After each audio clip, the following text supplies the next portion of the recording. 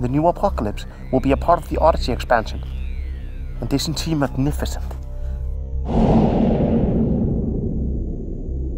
Hal?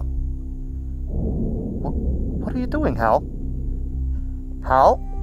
That's my ship. Hal, please open the doors now.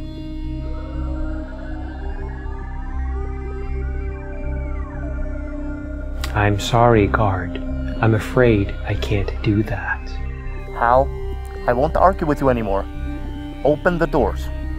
This conversation can serve no purpose anymore. Goodbye.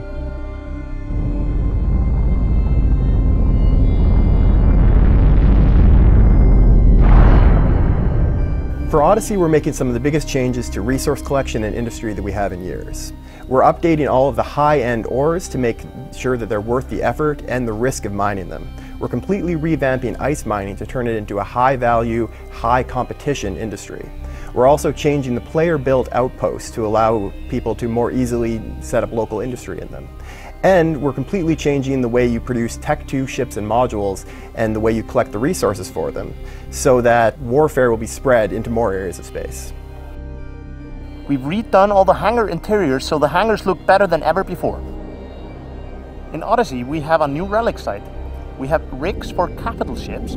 We have 20 rebalanced ships, and we have 4 new Navy battlecruisers.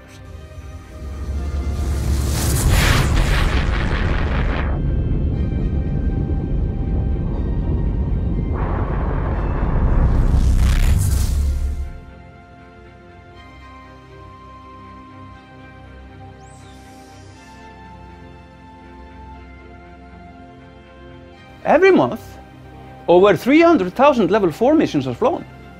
And in the last year alone, more than 100,000 ships were destroyed during factional warfare. Over 120,000 characters have bounties on their heads. 1,700 of those get claimed every day. There are over 3,000 wars being fought right now as we speak. As you guys know, Odyssey is all about exploration. The experience has been redone from scratch, so if you feel like you need a crash course, go to the exploration agents because they've been redone as well and they will teach you everything you need to know. Most people will experience it anyway. Once you undock or enter a system, you'll notice the new system scan run. The system scan is meant to give you an overview of what's in the system as you come in. So it'll run and it'll tell you where anomalies, signatures, and wormholes are, and of course you can choose to play around with them more. The anomalies you can warp to just like you used to. The signatures you can probe down. We've made a lot of changes to probing as well. So now you will launch your probes in 7s instead of 1 at a time because we thought it was a little bit too time consuming to have to click all of them. So we're just giving you the ideal number of probes. How you position them is up to you. We'll give you some standard formations to play around with though. So there is a very wide reach scan and there's a very pinpointy one that you can move around with these probes. We've also played around with the UI of course, so the results look a bit better, it's a bit more responsive and kind of gives you the feedback you need.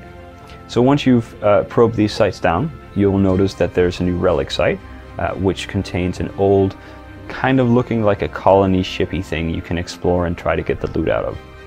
There's also data sites, which are the equivalent on the old hacking side. So there's a structure in there that you can go in and kind of interface with and try to break into to get what's inside.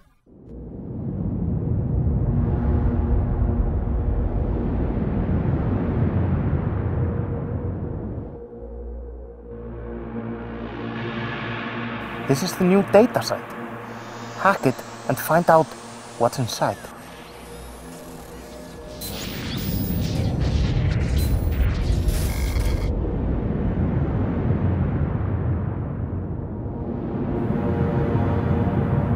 Full of cams. And you should always bring a friend with you to gather the cams before they drift away.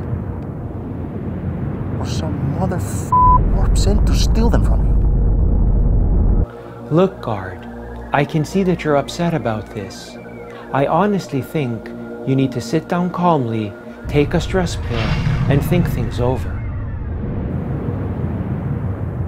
Had I told you about the new death sequence? Harden the fuck up, Guard.